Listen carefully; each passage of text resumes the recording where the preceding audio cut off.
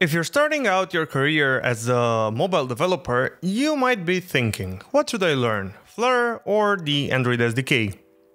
Or iOS, I don't know. That's a fair concern to have, due to the fact that both are made by Google, and one is native, the other one is not. Well, Daddy Google will hold both their hands for some time, so they're not to go anywhere, none of them.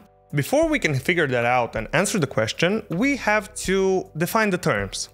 We have to know what each of them are made for. Android SDK, with Kotlin as the JVM preferred language, are made for making apps for phones, TVs, cars, and whatever else, watchOS, you name it, but on the Android ecosystem. Therefore, it's made only to fulfill the Android needs, even though they are really broad. Flutter is made to have a more wide platform compatibility, but not as much specificity. With Flutter, you can make apps for Android, iOS, Linux, macOS, Fuchsia, and the web, provided they're not really good. If you want to make an app to be compatible with some of the platforms listed in the Android ecosystem, be ready to learn some Kotlin or Java, because you cannot really get away with Dart here. And here we can properly start the discussion about specificity. And by specificity, I mean how low can you go? And by low, I mean low-level code, to have access to some of the device's features that you probably don't have with Flutter. If you imagine this like a tree, with Kotlin and the Android SDK, you can go lower in the tree, basically like depth-first search. But with Flutter, you can go breadth-first search. You can touch any platform, but you cannot do amazing things in those. This does not actually mean that you will ever have to use. That doesn't mean that you will ever have to go this deep to explore low-level functionalities of this app. Basically, if you are asked specifically to go to do some low-level work for Android or iOS, you probably already know what you're doing, and you know your tools about this. This is not for you. With Flutter, you won't go deep, or should I say, with Flutter alone, you won't go deep. You will have a lot of possibilities, and you will be able to do an amazing app, but in the comfort of the canvas you're given when the user clicks on your application, and also some good notification support. But when you want to go deeper, you will have to use some Kotlin or Java. This is through platform channels, a concept that you will come in familiar very soon after you stumble upon some low-level stuff that you have to do. And remember this point, because it will come in handy later. Now, you found out that Flutter has some limitations. You can't do widget on the home screen, you can do watchOS apps, but I don't think this is the problem. Well, you see, 95% of the applications are just a UI to a database that shows the data, changes the data, and at the end of the day, you spend 95% of the time you use on your phone, or should I say your mobile device, using these kind of applications that are just a cute UI.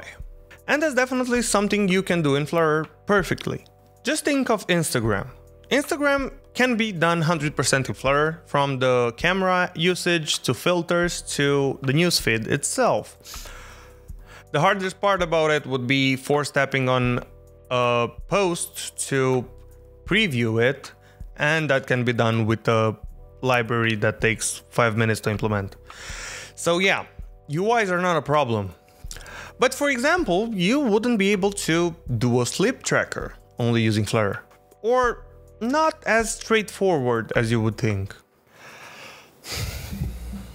I really don't think what I'm going to say is gonna be controversial, but if you want to build an app that performs perfectly, does mostly anything you want, and has 95% of the features that a native app would, that is available on every major platform, excluding the web here for a bit because that's just bad, you're probably safe going with Flutter.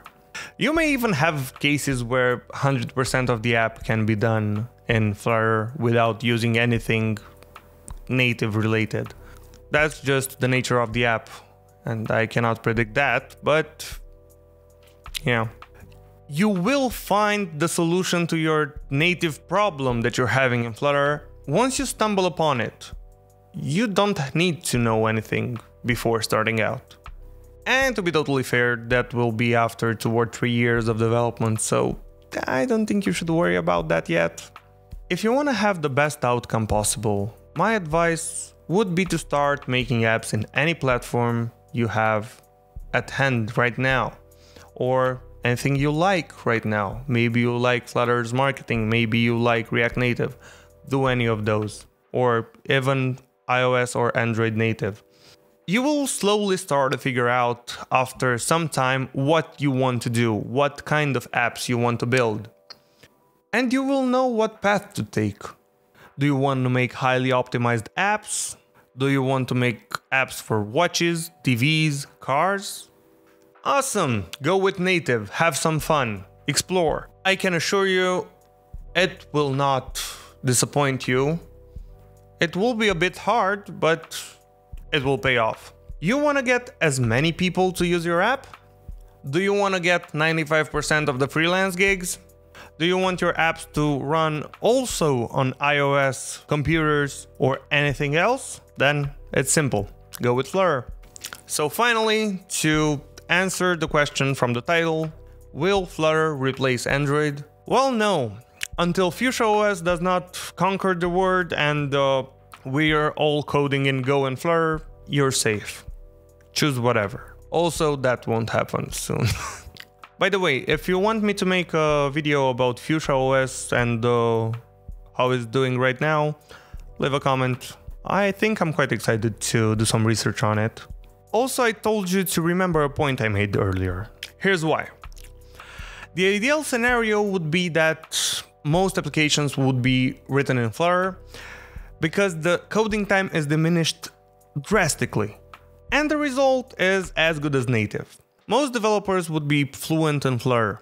They would make 95% of the application this way, and when the harder part comes on, they would grab out the old skills in Kotlin and Swift and start making the harder parts. This way, we would have the best of both worlds, where development time is low and compatibility is high, and the features are implemented correctly. So, if you stick till the end of the video, thank you. You can leave a like, a comment, a sub, and I'll see you around. Bye!